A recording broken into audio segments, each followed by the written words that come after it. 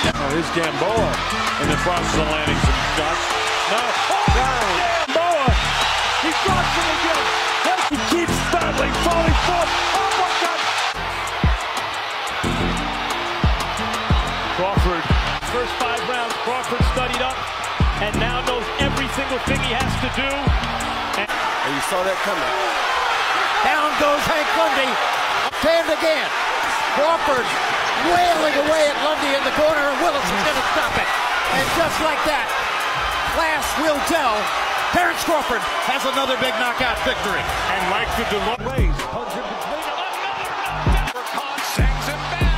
Another. This is more than most people of matches that I did earlier in the fight. Covering up like that doesn't. Who wants to end this fight?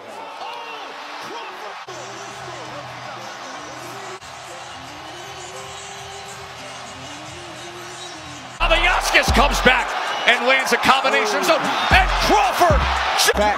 Oh, a lunging left hand that backs up Yaskis, then an uppercut. Let's watch how he does it here. One punch. There the body punches. 28 for the moment. There's the overhand right, and another combination. Beautiful work